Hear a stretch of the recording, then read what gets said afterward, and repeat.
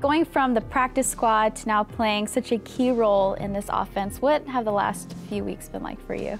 It's been amazing, honestly, just getting the opportunity to, be able to play in front of, the Arizona Cardinals fans in the state, and also for my people back home. So it's been a great opportunity just to, showcase what I can do. He had never had a touchdown before. Today has 2 in this game. Your breakout game came just 50 miles away from where you grew up. What was that like for you, being able to show out in your hometown? It's crazy. If someone would have told me, before the game that I would have had 2 touchdowns, I would be like, you're crazy. I was just happy to go out there on the field and be on the field. My family was there. They had an awesome time. And then, just being back home and show people that, just from coming from a small town, anyone can make it. You're a converted tight end from a receiver, a true mismatch for defenders out there.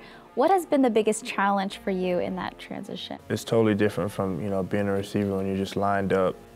Tight end, you got to know the run plays and the pass plays, the protection, what's the quarterback thinking. So, there's a lot to it. And, I just come in every day and just, keep grinding it and learning from Gresh, Troy, from the coaching staff, and just going out every day and trying to compete. There's no denying the chemistry that you have with Blaine Gabbert.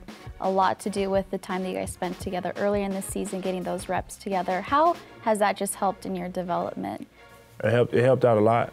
And just, getting that connection there, on the P squad, and then come to the game and it happened. It was spectacular.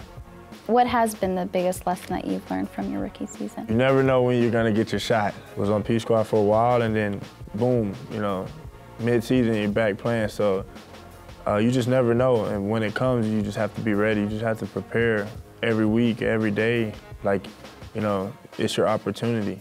When I tell you you're just the 3rd rookie tight end to have at least 3 touchdown receptions in a season for this franchise, what comes to mind?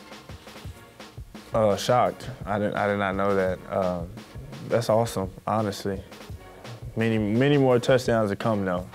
Touchdown! This guy's a star!